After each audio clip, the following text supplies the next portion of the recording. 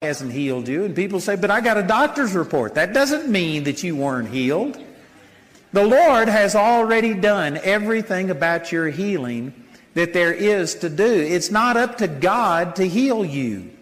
God wants every single person well. Now, it is true that not every person is going to receive, but it's not because God didn't heal you. It's not because God didn't move. It's the same thing as salvation. It is God's will that every single person be saved. 2 Peter chapter 3, verse 9 says, God is not slack concerning His promises, as some men count slackness, but is long-suffering, not willing that any should perish, but that all should come to repentance. That shows you that it is God's will that every single person be healed. Be saved. But not everybody is saved, not because God doesn't will it, but because not everybody receives it. Some people aren't even seeking it. Other people who are seeking salvation are doing it incorrectly, thinking that they have to be holy enough, and they are thinking it's through religious traditions, or they think just believing that there is a God is sufficient. And there's a lot of different reasons. But see, most people right here, those of you watching by some other means, most of you believe that God can heal and may even want to heal, but you are waiting on God to heal. But it's the same thing with salvation. It's not God who's saving people. He died for our sins 2,000 years ago. It's already been provided. And when you just confess with your mouth that Jesus is your Lord and believe in your heart that God raised Him from the dead, Romans 10:9, you reach out and take salvation. And it's not God who just saved this person. No, you were saved 2,000 years ago, but you've got to reach out and take it. You know, when I was a kid, this is right before I got saved. I got born again when I was 8 years old, and so it was somewhere around there, maybe when I was 7 years old or something. We had a vacation Bible school in our church, and typically, you know, my family, we had our own pew down here. We were like skunks. We had our own pew. It was our pew. We sat right on the front. But because it was a vacation Bible school, they had us march in according to these groups. And I was all the way at the back, 600 kids there, and I was at the back. And a guy stood up and he took a $1 bill. Today, most kids wouldn't even come up for a $1 bill. But back then, a dollar bill was a big deal. And he took a dollar bill and held it up, and he said, I'll give this dollar bill to the first kid that comes up here and takes it. And when he said that, I thought, oh man, of all times to be sitting at the back. And I mean, instantly there was a whole group of kids around him just saying, I want it, I want it. And this guy just kept his dollar bill up in the air, and he kept saying, I'll give this dollar bill to the first kid that comes up here and takes it. And everybody is wondering, what's going on? Every one of these kids wants it. And he just repeated this like 3 or 4 times, and finally it hit my lightning fast mind what this guy was saying. And I jumped out from back there, and I ran down the aisle, and I pushed through all of those kids, and he had his hand up in the air like this, and I reached up and grabbed his arm and climbed up his side, and I grabbed that dollar bill. And he said, now all of you wanted it, but that's the first kid that came up here and took it. And see, that's the way salvation is. People say, oh God, save me if it be your will. And they likewise say, oh God, heal me. It is God's will. It is God's will. That's not even a factor. But you have to take it. You have to reach out and take healing. That's huge, what I'm saying right here. You know what? If this is all you got out of this conference, this would be enough to get you set free right there. Now, there needs to be explanation about how do I take it, what are you talking about. But I'm saying it's this attitude, instead of the passive attitude of, oh God, if it be your will, heal me. That will not get you well. You've got to know what God's will is, and then you've got to receive it. And right before I get into some explaining some other things, let me just make this point and kind of set the stage for the rest of this week. That, you know, there are different ways that you can receive from God. And we are going to incorporate all of those ways into this conference. Because we've got Daniel Kalinda coming. I don't know how many of you know Daniel Kalinda. But he ministers with Reinhard Bonnke. He's actually taking over his ministry from him. And I think I'm correct in saying he's had crusades where there was 1 million people. in the crusade. I mean, it's just phenomenal. And he operates in the gifts of the Holy Spirit and stuff. And that is one way that God heals. We've got Jerry and Ernie Garcia down here. And man, they've been friends of mine for a super long time. People in our Bible school love them. But he is just totally different than me. He makes me look like a rock compared to him. He's up here doing all kinds of things and fire and anyway, we got a lot of different ways to get healing to you. And you know what? There's some many of you may like me. Maybe that's the reason you came, because you're as dull as I am. I don't know. But for those of you that I'm a little boring and stuff, I guarantee you're going to be blessed when Jerry gets up here. He's on fire. But anyway, my point is that this school and what God has called me to do, what Carly and Daniel have done with all of these prayer ministers, we are trying to train you how to just reach out and take that healing instead of having somebody else come and deliver it to you. But if that was the only way that you could receive from God is just through renewing your mind, then there's a lot of Christians that would die because they haven't renewed their mind. They've already got some terminal disease. And if the only way for you to receive was to renew your mind and just get strong in the Word and start taking your authority and commanding your healing to come, then there's a lot of Christians that would die. So because God loves all of us, He has these other gifts of the Spirit, people that just flow in a supernatural anointing, which I don't have. But others do. And we are bringing these others in, and we're going to get you one way or the other. Amen? But even though I appreciate these people that have the special giftings and flow in a gift of miracles and things like that, I am really excited about what we're doing. And Daniel and Carly, of course, you experienced this morning if this was the first time you'd heard them, but they are just methodical, just sitting down and teaching and sharing with you how to receive. And our goal is to get you to a place where you don't have to come to a conference to get healed, where you don't have to have somebody with a special anointing to come along. Now again, if you need healing and you aren't to the place, well, we got something for you and we're going to reach you one way or the other. But our goal is to get you to where you can receive directly from God, because He's already done it.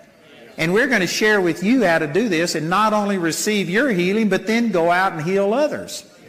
You know, we've got thousands of people here, and it's great to see thousands of people come and get healed, but just think if every one of you was to receive this message and then not only go out and get well yourself, but then get to where you could pray for others.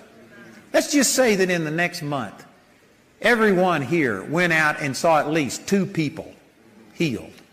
Man, that would triple what the results that's happening right here. And then if you continued to do that over the next few months, we could see tens of thousands of people healed. It's wonderful that God has anointed some people that have these special gifts, but you know what? That is an inefficient way of reaching the world. The better way is if every person just grew and learned how to receive directly from God. Then, man, we could send you out, and in a short period of time, we could be reaching millions of people. I heard an advertisement on the radio today, and it was, I forgot exactly the wording, but it was something about we are cancer's worst enemy. And then it started talking about some medical thing, and I said, that's not true.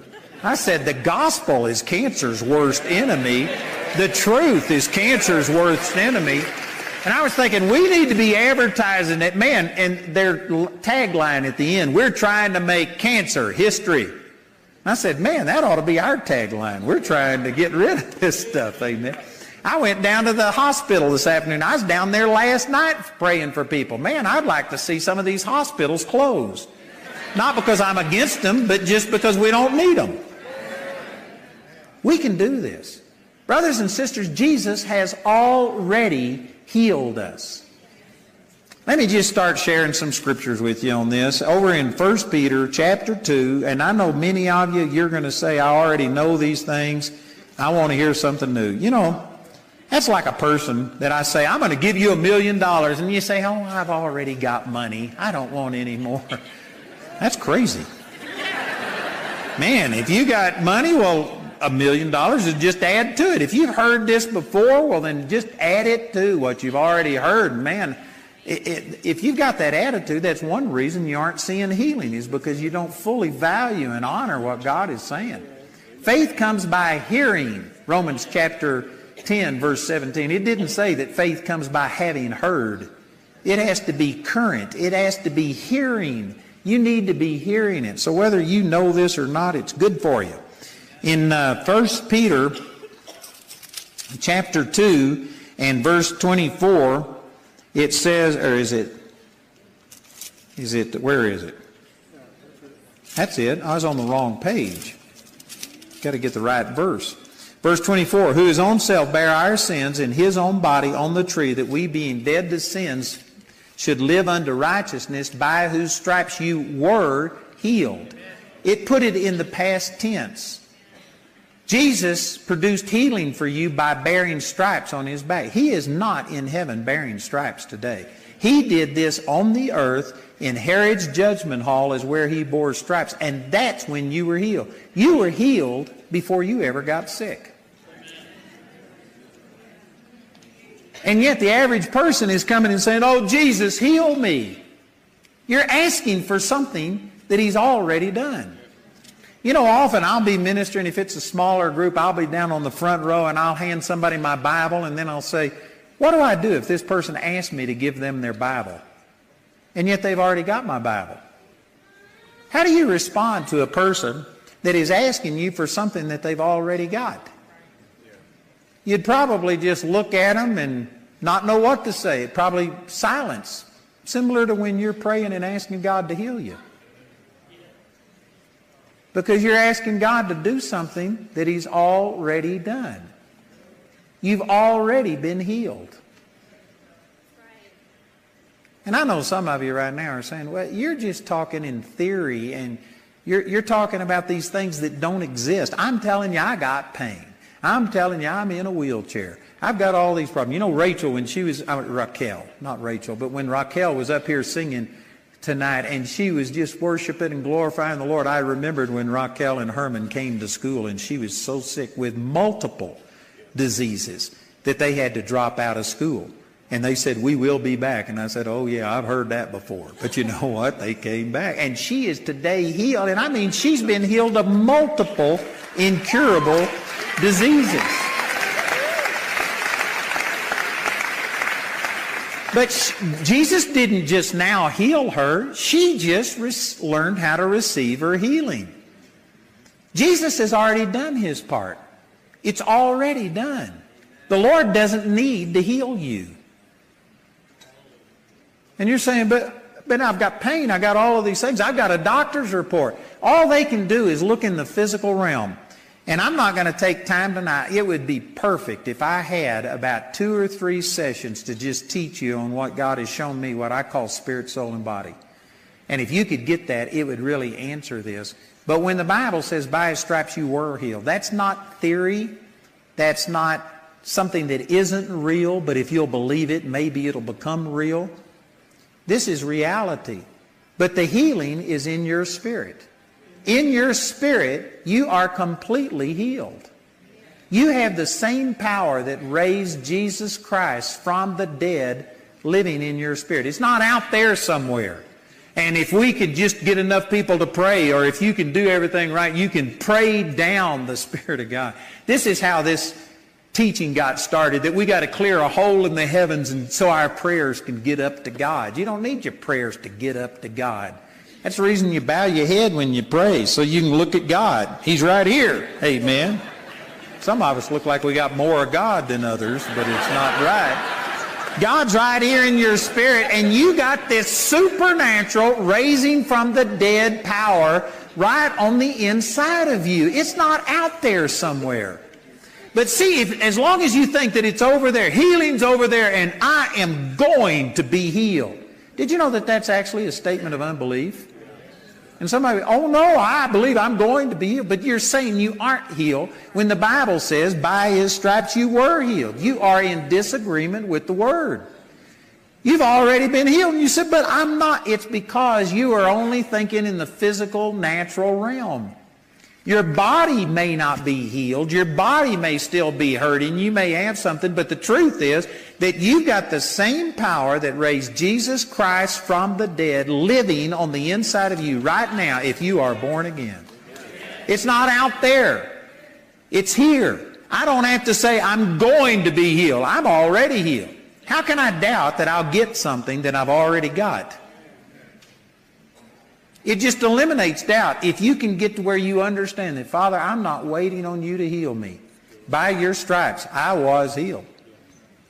It is a done deal. I've got the same raising from the dead power on the inside of me that raised Jesus from the dead. I've already got it. And if you were to start from that position, if you were to start from a place to where I am healed. Now, I'm not denying that we can have sickness and pains and symptoms in our body and things like this. I'm not saying that you ignore that and say that you don't have a physical body. In a sense, that's what Christian Science tries to do. They believe that you don't have a physical body. You're only mental.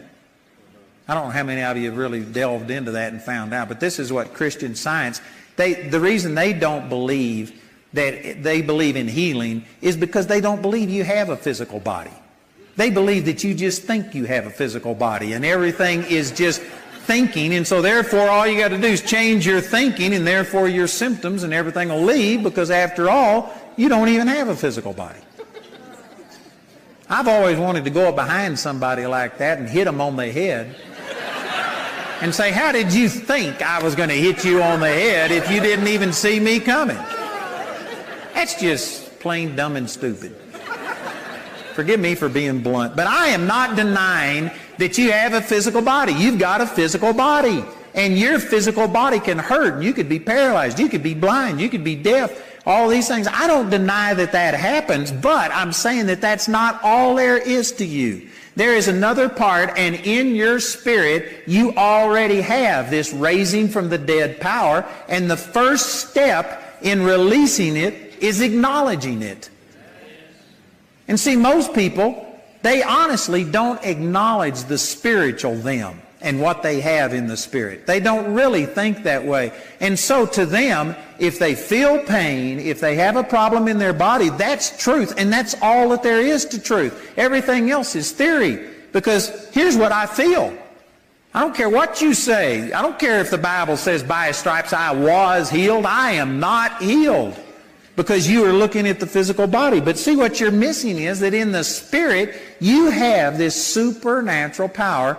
And it says over in Philemon chapter 1, verse 6, the Apostle Paul was praying a prayer for his friend Philemon, and he says, I pray that the communication of your faith becomes effectual. That means it begins to work by the acknowledging of every good thing which is in you in Christ Jesus. This is how it begins to work. You've got to acknowledge it. And the word acknowledge is really important, because it didn't say it comes by you getting every good thing from Christ. No, you've already got it. You just need to acknowledge what you already have. So if you would start from this position of, Father, thank you that I have the same power that raised Jesus Christ from the dead. You know, I've already mentioned that 2 or 3 times, but let me give you the reference for that in Ephesians chapter 1. Let me just turn over here and read this to you. He's praying a prayer again in Ephesians chapter 1, and in verse 15, he starts by saying, Wherefore I also, after I heard of your faith in the Lord Jesus and love unto all the saints, cease not to give thanks for you, making mention of you in my prayers, that the God of our Lord Jesus Christ, the Father of glory, may give unto you the spirit of wisdom and revelation in the knowledge of him. Notice what he's praying for them. He's not praying, oh God, pour out your spirit. Oh God, move. Oh God, release your power. That's the way that most people today pray, because they don't believe that until they see or feel something, they don't believe that God is moved. So, oh God, move. Oh God, stretch forth your hand. Oh God, send revival. And it's all about asking God to give people something. But Paul is praying, God, give them a spirit of wisdom and revelation in what they already have. Once you understand what I'm talking about right here, the book of Ephesians is radically different than the typical Christian's life, because the first 3 chapters are just talking about what you've already got. It's talking about who you are in Christ. It's talking about that, man, you are this awesome person in the spirit realm. The last 3 chapters are saying, therefore, this is how you need to act and treat other people. But the first 3 chapters of Ephesians are awesome. And this prayer right here, you could just put your name in there. You could say, Father, I pray that you would open up the eyes of me, or put your name in there, Andrew. And you pray this prayer. It's a biblical prayer.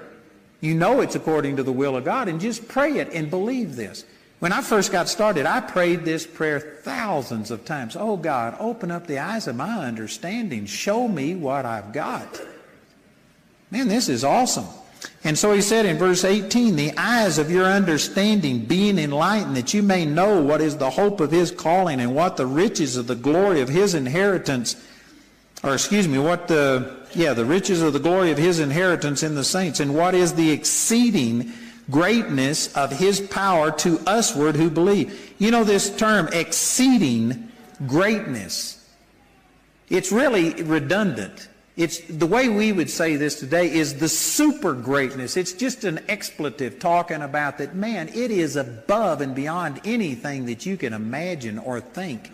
You need to ask God to show you the exceeding greatness, the super greatness of his power to usward who believe, and according to, the word according to means to the proportion or to the degree of the working of his mighty power, which he wrought in Christ when he raised him from the dead and set him at his own right hand in the heavenly places, far above all principality and power and might and dominion and every name that is named, not only in this world but in the world to come. And on it goes. But it's saying he wants you to see the exceeding greatness of the power that's already in you. Just open up your eyes to what you've already got. And it's the same power that he used when he raised Jesus Christ from the dead. Brothers and sisters, we're loaded. And yet we're living like, oh God, it's cancer. And I couldn't tell you the thousands of people that have come to me and says, would you please pray for me? And it's pathetic. Would you please pray for me? I'm hurting. The doctor says I'm going to die. And without you saying it, you're saying cancer's bigger than me. You've already lost the battle right there because you aren't acknowledging what you already have in Christ Jesus. You've got raising from the dead power. I called a friend of mine in Poland today, and I talked to him. And, you know, when I found out he had terminal cancer and they said there's no chance that he could live, I prayed about it. The Lord told me, he says, he's going to live and not die. And it's not that big of a deal. Cancer's no big deal. And I was telling him this, and he was really encouraged. But you know what? Some people, how can you say that? And again, you revert back to how many people you've seen die of cancer. You revert back to what the medical profession says and stuff. But God says that by his stripes you were healed. He is exalted above every name. Cancer is a name. He's exalted above that. Brothers and sisters, if you knew the power that you had on the inside, you would quit coming up and says, would you please help me? I'm dying. You would not have that approach. You'd come and say, well, would you agree with me? The doctor told me I'm going to die, but it's no big deal. It's no big deal. We're going to be talking about how, you know, Daniel and Carly are going to just give you a lot of really practical stuff. I don't have time to go into all of that, but yes, there's things you need to learn to release it. You know, I've learned a lot about how important your words are, about faith without works is dead, and on and on. We could talk about just a lot of things, and so we're going to be sharing things with you, but I'm telling you about an attitude right now. If you just got the attitude that I'm the winner. By his stripes I was healed. I'm not going to be sick. I refuse to be sick. You know, I was doing my Bible study tonight, and one of the questions came in about, anyway, I'm not going to go into all that, but one of the statements I made was, I said the reason that I hadn't been sick in 49 years, and there's only twice that I've really dealt with sickness, and that was because of my own stupidity. One time I got in freezing water in the winter and tried to unplug a drain after I'd been awake for 36 hours on a flight back from England, and I was just dumb, and I got a cold. And then one other time I ministered 41 times one week, and the next week I ministered 40 times, and I just overdid it, and I had to crawl into bed, and I laid there for about a day, and I thought after a day I was okay, so I went out and split a cord of wood, and I did too much too quick, and I got a sinus infection. And other than that, I don't get sick. And I don't believe in getting sick. But anyway, I made this statement that I hate sickness as much as I hate adultery. I wouldn't submit to sickness. I fight sickness the way I fight the temptation to go commit adultery. And some of you, wow, man, that's weird. You're weird. Well, I think you're weird. When God has already healed you and placed the same power on the inside of you that raised Jesus from the dead, and yet you are just going to accept that, well, I'm older. And you know what, as you get older, you just can't help but have a little poor eyesight, and that you got to start slowing down, and you got to do. I think it's weird that you would accept that when Moses, under an inferior covenant, he was 120 years old the day he died, and he climbed a mountain at 120 years old, and it says his natural force wasn't abated nor his eyesight dim. If that could happen for a man under the old covenant, how much more should we be able to walk in health? But people just accept it. And I'm talking about an attitude. We're going to give you a lot of tools about how to do things, but I'm talking about an attitude. You got to get to where you hate sickness. That you realize Jesus didn't just forgive you of your sins, He healed you of all of your diseases. Psalms 103, verse 3, of all diseases. Acts chapter 10, verse 38, how God anointed Jesus of Nazareth with power and with the Holy Ghost, who went about doing good, healing all that were oppressed of the devil. Not oppressed of God, oppressed of the devil. And He healed all. God has already done His work. There isn't a single person here that the Lord is saying, well, I'm not going to heal you. He's already healed you. Every person here, I don't care what you've got, you've already been healed. But it's in spiritual form. That power is on the inside of you in your spirit, and you got to stir yourself up. You got to begin, and it starts by acknowledging every good thing and getting rid of this victim mentality where, would you please pray for me because sickness, cancer is so much greater than me and I'm dying, and you come with this pathetic attitude. I love you. And I know some of you think I'm being hard. And I guess I am. But Daniel and Carly will be nice to you. And everybody else will show you love. I mean, they're gentle and they're kind. I'm just telling you the truth. Some of you, one of the reasons people are sick is because you tolerate it. Right. That's right. There's people right here that you have things that it's not life-threatening, but you can tolerate. You can live with it. It's not that big of a deal. And as long as you can tolerate it, you will. I'm trying to get you stirred up or you're going to sink to the bottom. You need to get stirred up. That's Bobby's statement. Do you remember him making that? And you need to stir yourself up. And I'm telling you, this is one of the great things. It's faith and healing is more than an attitude. You've got to have actions. There is knowledge. Faith comes by hearing, and hearing by the Word of God. It says over in 2 Peter chapter 1, all things that pertain unto life and godliness, which includes healing, come to us through the knowledge of Him that had called us to glory and virtue. So there's multiple things you've got to do, but I'm telling you, your attitude is vital. And most people have stinking thinking. And the Bible says, as you think in your heart, that's the way that you are. And the reason... I don't know why anybody comes to hear me.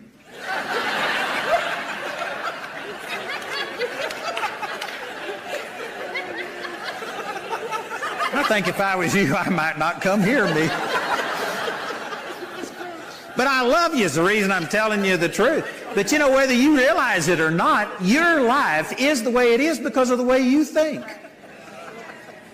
And some of you, oh, that's not true. I didn't ask for this cancer. I didn't ask for this disease. No, but you thought in ways that made you inferior to this.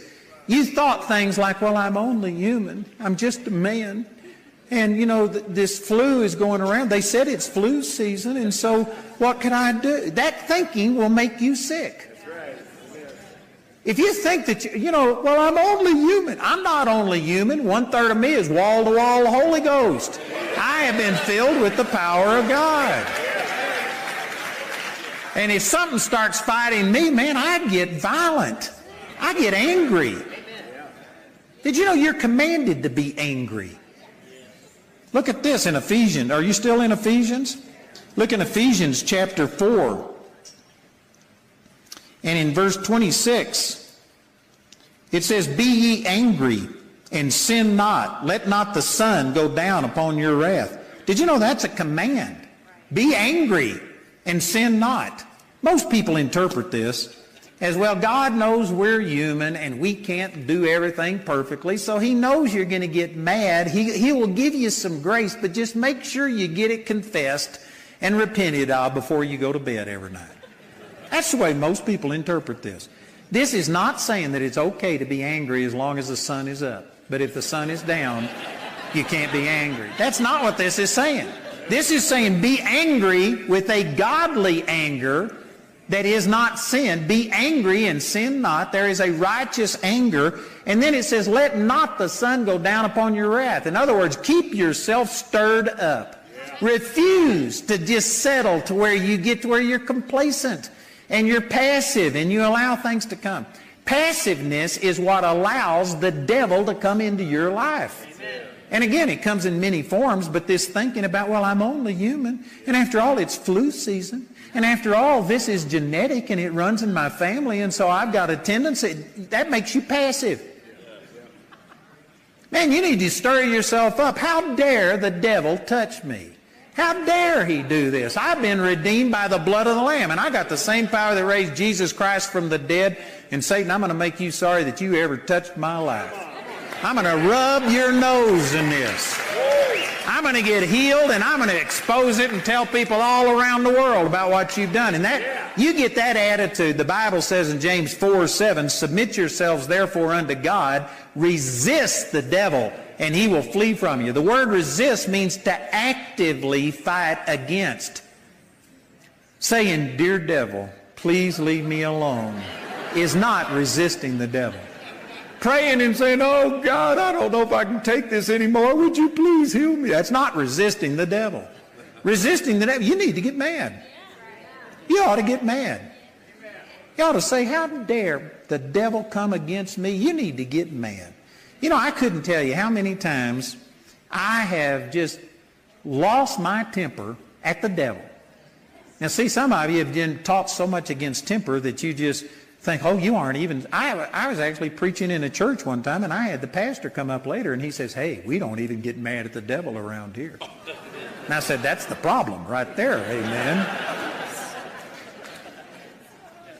But there's been times, I remember one time when Jamie and I were in Seagoville, Texas, and this is during our poverty days, and we were trying to sell a car, and the Lord had told me that that's the way He was going to supply our needs, is through the selling of this car.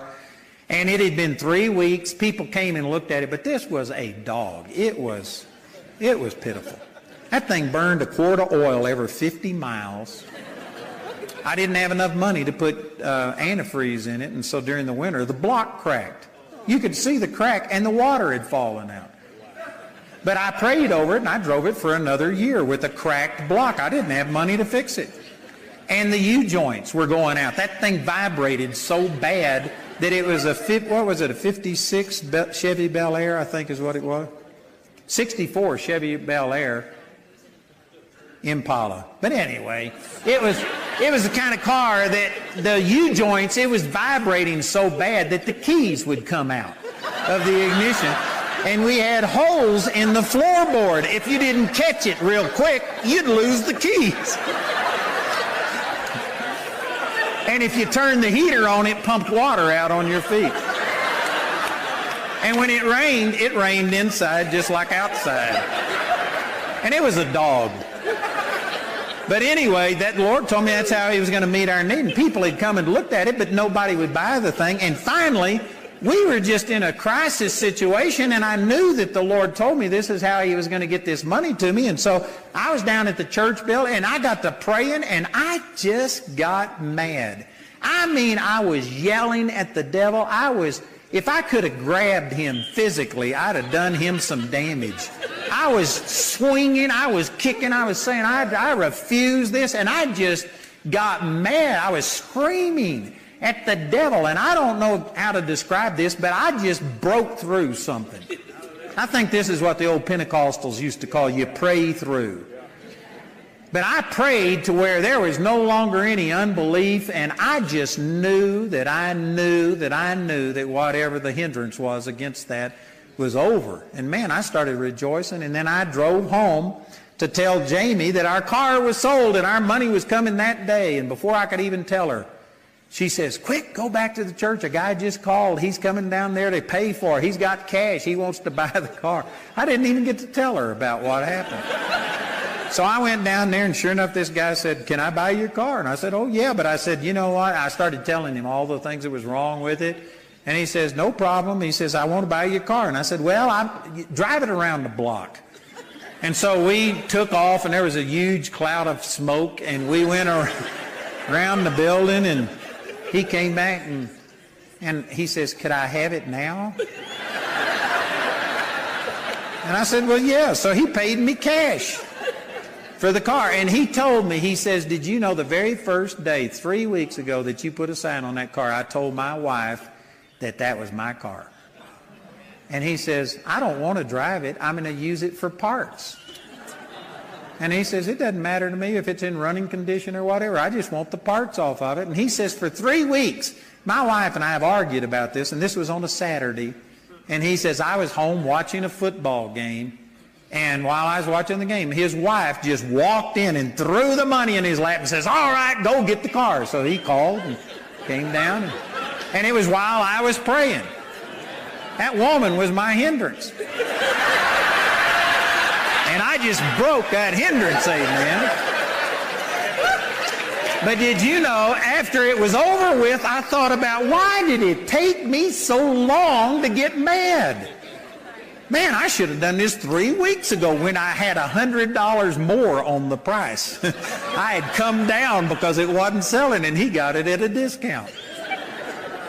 But you know what? I've seen this so many times that as long as you can tolerate something, you will.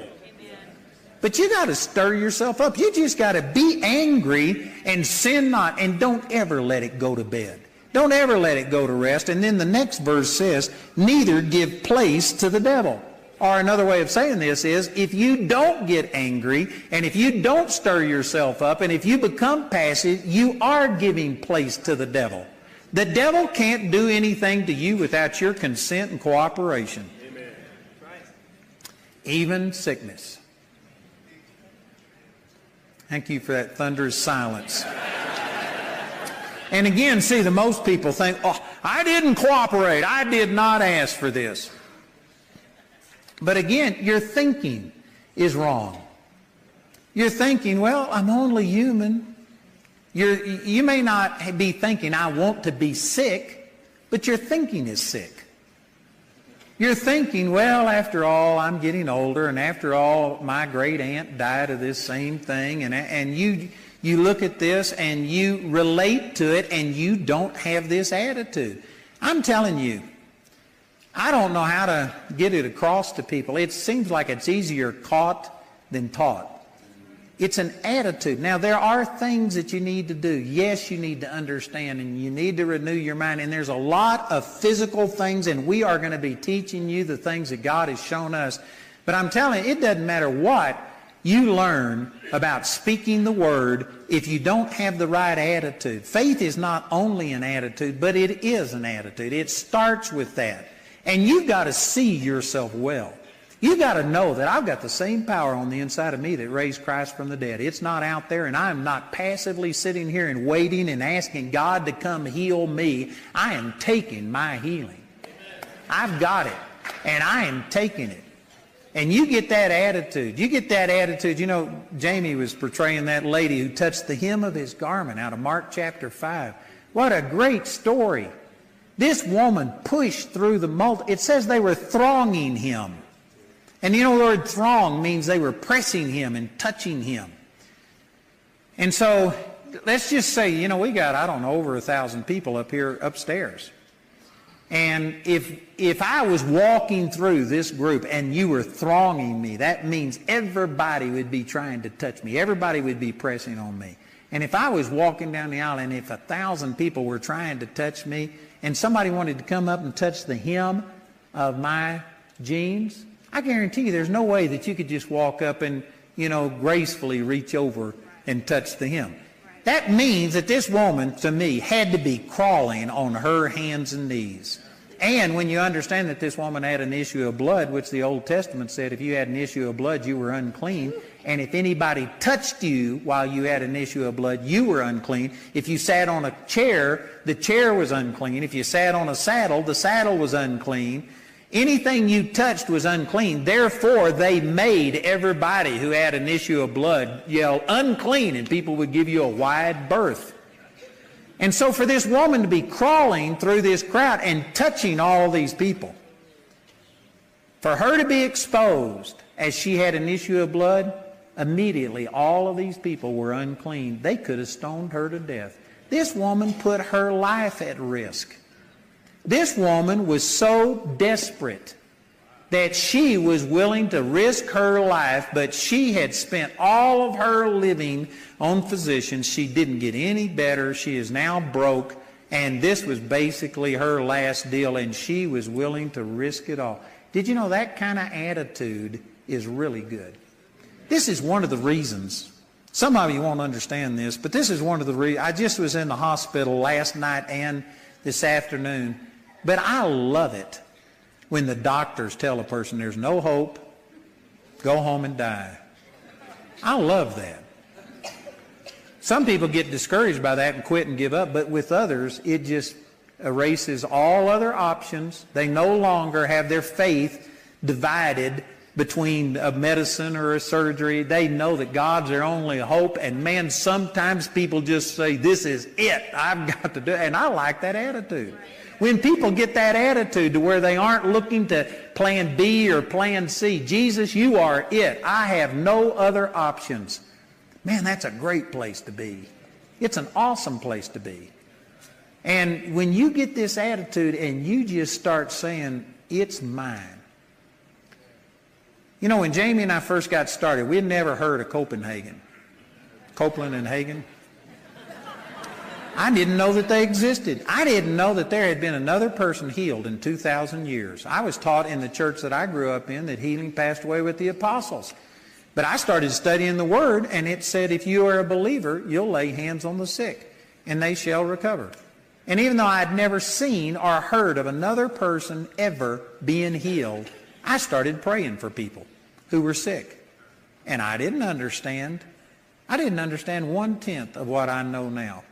I didn't know very much at all. But you know what? I just had a revelation that it is God's will to heal, and I started laying hands on anything that would move.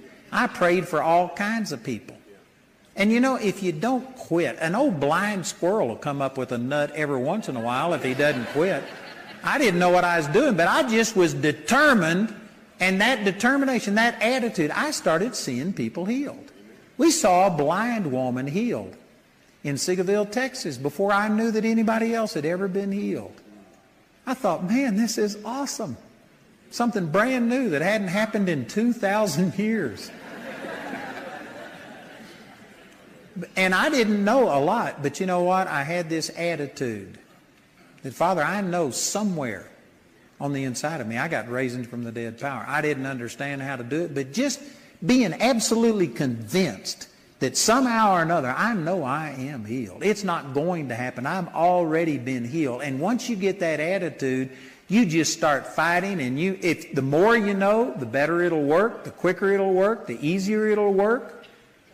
But if you just had that attitude, and if all you knew is that by His stripes I was healed, and it is now in my spirit, the same power that raised Christ from the dead, I don't have to go get God to give me something. I've already got it. I just need to acknowledge the good things that are on the inside of me in Christ Jesus. If that's all you knew, and if you followed through with that and started resisting the devil, if you got angry at the devil and let him have it, I guarantee you sickness would flee from you. Sickness is demonic. I am not saying that every sickness means you have a demon, but it all comes from the devil. It is a result of sin. And much sickness, much of it is demonic. I can show you dozens of times that Jesus cast demons out of people to effect healing. Matter of fact, I remember talking to Oral Roberts just a couple of months before he died, and Oral Roberts says the greatest healings he ever saw were ones where a demon was involved. Because, man, when the demon leaves, just instantly like that, the physical healing comes. There's a difference between being delivered of a demon and you get instantly healed, and then you just speak to like pain or sickness or infection and the thing dies, but then your body recovers after that. There's different ways of receiving. But anyway, my point is that much sickness, all of it has its root in the devil and in sin, the original sin of Adam, but a lot of it is just demonic. And I'm guaranteeing you that there's people right here in this room, in the overflow, watching by live stream right now, that if you were to just get angry and take your authority and start rebuking and resisting this, you would find sickness flee from you. Did you know this is Andyology. I don't have a scripture to show you for this, but this is my experience over 49 years of ministry, that I've seen thousands of people healed of arthritis. And my experience is that arthritis is really a weak demon. It really is. It is not hard at all. I have seen thousands of people healed of arthritis. But the thing that makes arthritis somewhat hard to get over is because you accept it little by little by little. You have a pain in your finger. And because you have it, well, that's not so bad, and so you accept it. And then it's in the next finger, and you just let it come slowly, slowly, slowly. You learn to embrace it, and over a period of time, it just has these roots in you, and it may leave the same way it came. You know, I had something happen with my hand, I think a year ago or so, and I was opening up a jar, and man, my hand hurt. I don't know why it hurt. I don't know if it was arthritis. I didn't go get somebody to curse me and tell me what had happened. But I just am telling you, I couldn't open a jar because my hand hurt, which that's what I've heard other people talk about arthritis. You know what I did? I got mad. I said, no, in the name of Jesus. And I got that jar and I opened it and closed it dozens of times. I resisted it. I commanded pain to leave, and I kept doing it until the pain left. If you would fight it when it comes, in just that one little joint, then it'd be simple. It's over. But no, you spend years accepting it and embracing it and letting it happen, and then it may take a little while to get out. But I'm telling you, I have seen thousands of people healed of arthritis, and when you get this attitude that I'm talking about, arthritis will leave you every single time. When you get angry, and I will not live this way, and you go to speaking to your body and you go to resisting it, arthritis will leave you every single time. Arthritis is not hard. It's just persistent. And you got to get angry. I had 3 women come into my office one time, and all 3 in one day, and all 3 of them had cancer, terminal cancer. And I was basically sharing this same message with them about be angry. You got to resist this. Greater is he that's in you than he that's in the world. And if you'll just resist this, you can overcome it. And one of those ladies, she just looked at me and she says, I just can't do that. I don't get mad at anybody. And she was just a real sweet lady. And she says, I just haven't got in me to get mad even at the devil. And you know what? She died. And she was a nice lady. She was too nice. I'm not saying you're a bad person. I'm saying we've been taught to be as passive as we are. We've been taught to do these things. You had to systematically be taught how to be sick.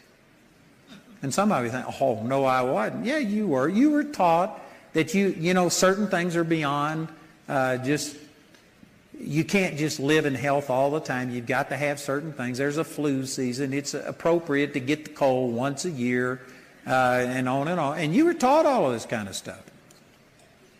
One of the reasons I believe that Adam lived to be 930 years is because he didn't know he was over the hill at 40. Nobody gave him black balloons. He wasn't planning on all of this kind of stuff. He didn't know that there was a flu season. He didn't know this stuff. It took 930 years for the devil to kill Adam and Eve because they didn't know how to be sick. And some of you think, well, I haven't pursued this. I hadn't thought about it. You know, if you watch television, I try not to watch much television, but I can't watch television. Every time Jamie and I watch television, they come on with these medicine commercials. I think it's because we're old and we watch like Andy Griffith, and they know the type of people that watch that. So it's all medical. They expect you all to have one foot in the grave. And they just come on, and everything is medicine, medicine, medicine. And they'll say, take this for your headache. Now, it'll cause rapid heartbeat. It'll cause your blood pressure to go up. It'll cause runny stools. It causes death in 30% of the people, but it'll cure your headache. And some of you say, well, I don't pursue heat, but you let that junk come at you, and you don't realize. Somebody said, well, that doesn't bother me. 1 Corinthians chapter 15, verse 33 says, be not deceived. Evil communication corrupts good manners. If you think you can listen to people talk about sickness, and do you have to get up in the middle of the night and go to the bathroom? You probably got an enlarged prostate, and they start saying all of this. And if you listen to this stuff and you think that doesn't bother me, you're deceived. That's right. Amen. Was that too subtle? Anybody miss that? You're thinking, oh, this doesn't bother me. It does bother you whether you know it or not. You let the sewage of this world flow through you, something's going to stick. You walk through a barnyard, you're going to get something on your boots. It's just the way that it works. And I'm telling you, we pay big money to have unbelief and negative stuff piped into our homes so that we can hear all of this doubt and unbelief, and then we wonder, why is it that I'm not healed? Because you've been taught how to be sick. You've been conditioned. You've been told all of this stuff. I'm not asking you to raise your hand on this one. But if this is a typical group, I would be shocked if the majority of the people in here aren't on some type of medication. I would be shocked. And I'm talking about Christians. And I'm not condemning you. You can take all the medicine you want to take. God loves you, and you can take medicine, go to heaven, you'll get there quicker. That medicine will kill you.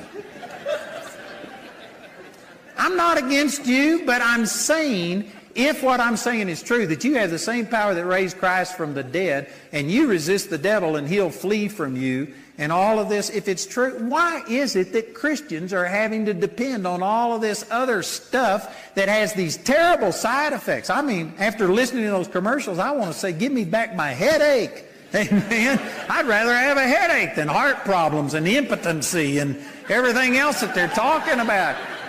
Man, give me back my headache. Why do you do that stuff? And it costs you a lot of money? Why do you do it? Well, I need it. You've been conditioned that you have to have that. Instead, that Jesus isn't enough, that you have to have all of this stuff.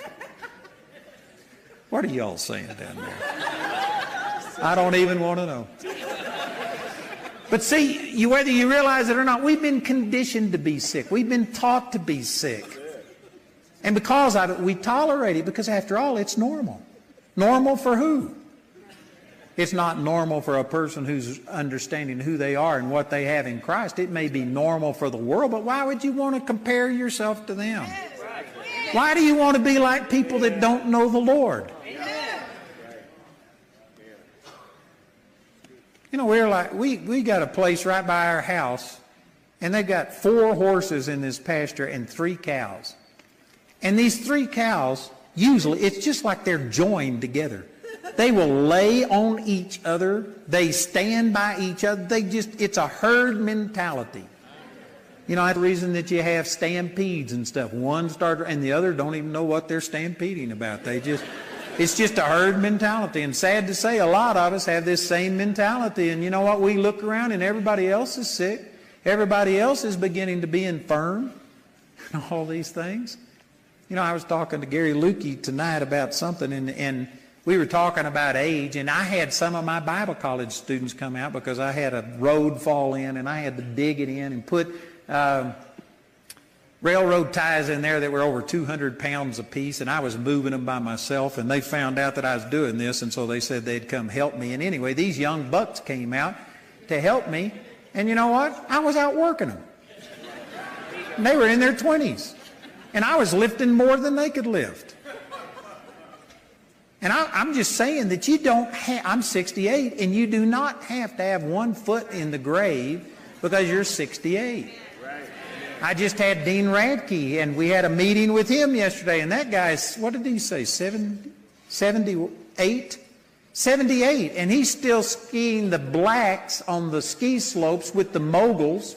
This guy, he looks like he's in his 50s or 60s, and he's 78. You do not have to be. I was just with Kenneth Copeland. Kenneth Copeland turned 80, and that guy's stronger than he's ever been. I'm telling you, brothers and sisters, you are comparing yourself with the wrong person if you're comparing yourself to this world standard and trying to live down to their standard.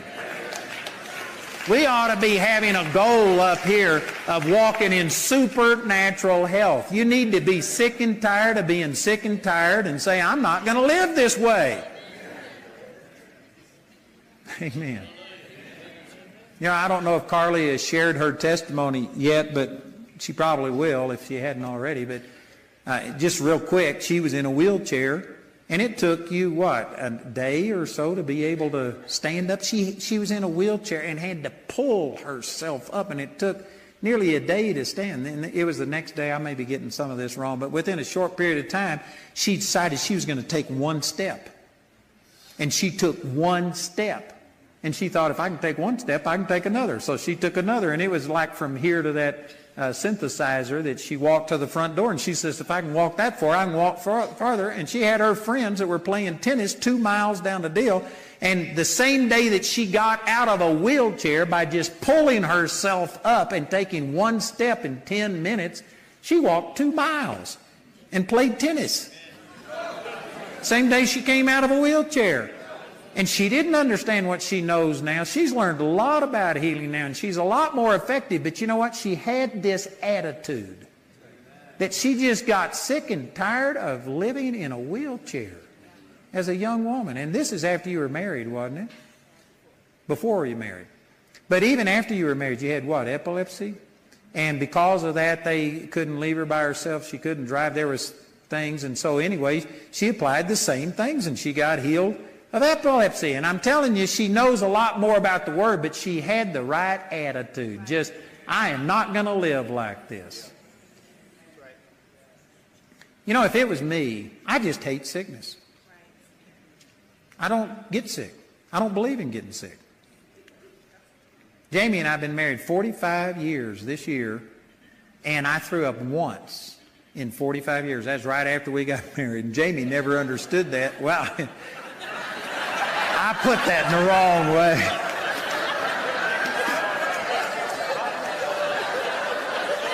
That came out wrong. But Jamie's the kind that if she feels sick, she'll force herself to throw up and get it over with. Not me. And she didn't understand that until she saw me throw up one time. I'm one of these toilet huggers. Man, I roll on the ground. I would just as soon die as throw up. Just shoot me and get it over with. I am not going to throw up. And so, anyway, it's been 44 years since I've thrown up. I don't do it. And if I get to where I'm feeling like I'm going to throw up, I get well in a hurry. I mean, I get serious in a hurry. I remember over in Betsy Cloyd, Wales, one time, I ate some fish or something, and it had, I guess the fish was bad or something. I started to throw up, but man, I didn't. I got well in a hurry. Anyway, my point is I just don't like being sick. I don't imagine most of you like it, but you tolerate it. I don't tolerate it. I will not be sick. I am not going to be sick. And I know some of you are thinking, you can't say that. You don't know. See, that's the reason you're sick.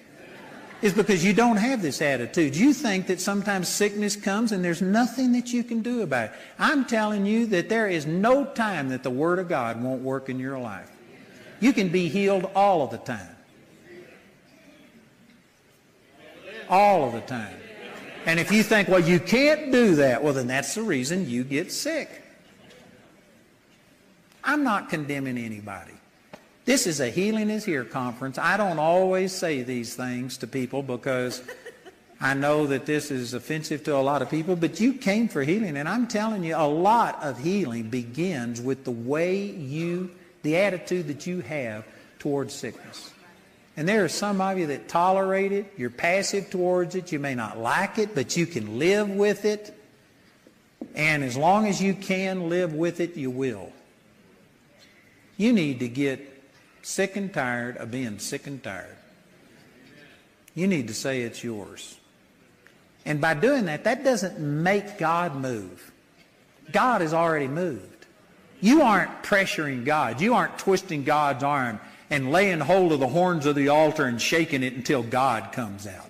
That's not what you're doing with this attitude. But what you're doing is saying, Father, you've already done your part. If there's a problem, it's on my part. And I am going to get rid of my stinking thinking. I am going to fight this thing like the plague that it is, and I am going to change me.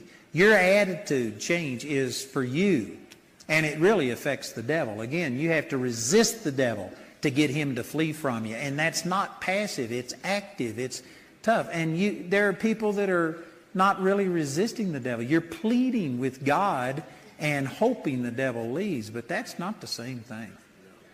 You know, let me use this one last example. I know I got to quit, but I've been a jogger most of my life, and I've had dogs come out against me. One time I was in Sylacauga, Alabama, and I had 5 little dogs tree me.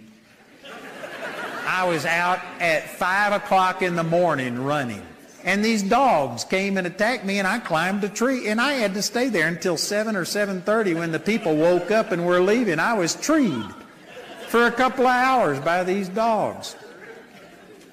And I've never been just terrified of dogs, but I've had dogs chase me and, you know, try and attack me and stuff, and it bothered me. And then one time I was in Trinidad, Colorado. I was holding a meeting. I stayed in people's homes, and this guy had a pit bulldog that was had all of these trophies, I mean dozens of them, on the wall and on mantles about being an attack dog. So here was a pit bulldog, which is famous for being mean and hurting people, and this was a trained pit bulldog to be an attack dog. And anyway, when it came time to go to bed, I was fine as long as the family was up because I knew that they had controlled this dog, but they wanted me to sleep in the room with this pit bulldog. And I said, what happens if I have to get up during the night? And they said, no problem. And I said, no problem. And I looked over at all the attack trophies and stuff, and I said, this is an attack dog. And the guy said, it's an attack dog. It's not a mean dog. And I said, what's the difference? And he explained to me that they had somebody break into their house, and this dog attacked them and pulled the man to the ground, and he laid there for over 2 hours. I think it was maybe 4 hours until they came home, and this dog had his mouth around the guy's arm, and if he started to get up, he would squeeze, but he never broke the skin. He said he never hurt him. He says an attack dog is trained to do certain things, but they're not a mean dog. He says a dog that would just bite you is a mean dog. He says, I'd kill a dog like that. And when he said that, it's just like a light went on the inside of me. I've been letting dogs intimidate me. And I remembered Scripture that the fear of me and the dread of me is upon every beast of the field. That's right. And did you know, it changed my attitude. And right after that, I was running right here in Woodland Park. We lived in Woodland Park at the time. And I was jogging, and there was this one dog. You know, when dogs bark at you and come out, those really aren't the ones you have to worry about. It's the ones that don't bark and that are just going for you. Those are the ones that are bad. And anyway, there was this one dog that lived under a porch, and every time I went down that road, Kelly Road over here, he would come out against me, and I had to fight this dog a bunch of times. And anyway, I was running, and I was prepared. I had a brand new attitude. And I was waiting on that dog. Sure enough, when I passed that house, that dog came out after me. And I mean, I got down in his face. I was kicking, swinging, yelling at that dog. And I would have hurt it if I would have ever touched it. But that dog saw me, and it backed up, and it yelped, and it ran under the porch. And after that, every time I'd run down that street, that dog would be out in the yard, and he'd run and get under that porch every time. And did you know, since that time, I've never had a dog back me down. I had 2 Doberman pinchers come out against me, 2 of them. And I got down in their face, yelling and screaming at them, and they both ran down the road with me, the jogger, chasing them.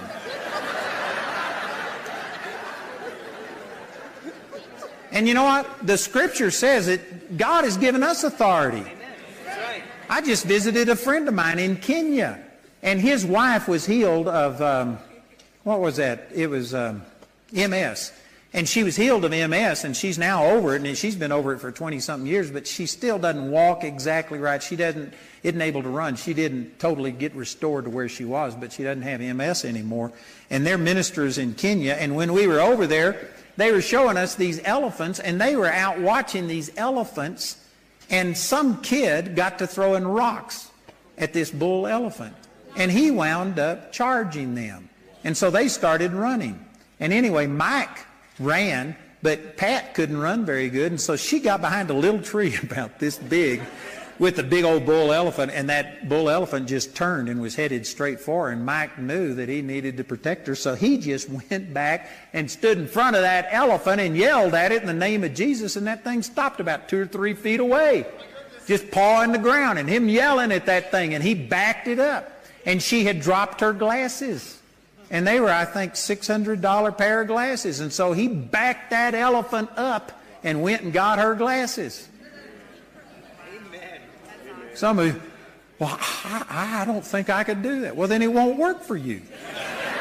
But if you understand that the fear of you and the dread of you is upon every beast of this field. I hadn't fought, but I've dealt with bears on our property and stuff like that, and I've backed them down, and I've dealt with all kinds of stuff. I've broken horses before by just taking authority over them and riding them. And somehow, I don't believe that. Well, then it won't work for you. But I'm telling you, if you get this attitude, again, I'm not discounting knowledge and you learning how to do things. That makes it easier and stuff. But you just get this attitude that I'm the one with authority. And I refuse to let the devil make me live like this. You get that attitude, that is a large part. I would say probably a majority of what you need to get healed is just getting to a place where I'm not going to live this way, and you take your authority and you speak to your problem instead of speaking to God about your problem, and you take your authority and begin to use it, and I guarantee you, you will see healing manifest. Satan is a defeated foe. Sickness has been cured by the Lord Jesus. And it's not him that only heals a few people. It's just the fact that there's only a few people that get stirred up and receive it. And if that's true, which it is, then praise God, your response ought to be, God, don't look any further. I'm getting this attitude. I'm not leaving this place sick.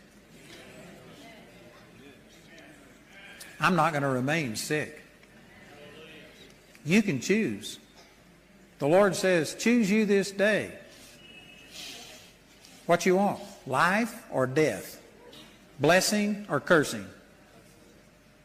And just in case anybody's not smart enough to figure that one out, he says, choose life. He gives you the answer to this little quiz. I'm telling you, you can choose life. You can choose to be well. Amen. I know some of you think, you can't do that. Well, it won't work for you. But we're just, I love you. I know that I'm not as, I'm more like Trump.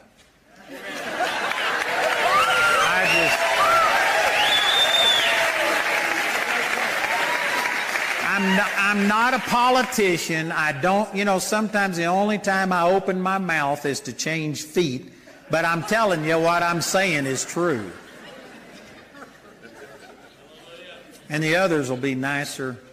And you'll feel better tomorrow. So please come back. Don't let me run everybody off. But I'm telling you, you need to just get angry. Satan is stealing from you. He's stealing money from you. You aren't able to do certain things. And if nothing else, even if you don't care about yourself, man, wouldn't it be awesome to go back totally healed and give a testimony to your family, to your church, to the people you work with that know that you've had all of these things? Even if it's not for you, think about how you could use this to glorify the Lord. I just don't know why people put up with sickness. I've had people come and list 20 and 30 things that are wrong with them. And I just say, why did you let this happen? And people would just look at me like, I didn't let this happen. Yes, you did. It may have been through ignorance. It may have been because you didn't know the power and the authority that you had. But Satan cannot do anything to you without your consent and cooperation. He can't make you sick if you don't cooperate with him. I suggest you quit cooperating. And it starts with acknowledging all of the good things that are in you. That's what makes your faith effectual. Father, I just thank you for these truths that you've shown me. I thank you for the way it's working in my life, the way I've seen it change other people's lives. And I share these truths with people here tonight. And Father, I believe that you are just stirring people up, that we will take our authority and refuse to be sick, that we are going to refuse this, that we don't have to take it. We do not have to put up with this. I don't care what it is. Father, I believe that you heal all of our sickness and all of our diseases, that Jesus is exalted above everything, that Jesus went about doing good, healing all that were oppressed of the devil, all of us. Father, let this be the Healing is Here conference where every single person manifests a healing. We know that you've provided it. Father, help every person. I pray that those that have just, they live off of pity. They live off of people showing compassion to them because of their terrible situation. Father, I have compassion, but I have compassion enough to stir them up. Father, I pray that you make these people get away from that and get to where they are going to walk in healing, to where they aren't going to live this way anymore. In the name of Jesus, Father, I just release a holy, godly anger into people for the devil and for what he's trying to do, how he's destroying their life. Satan, we come against you. You're a liar. I've exposed you tonight.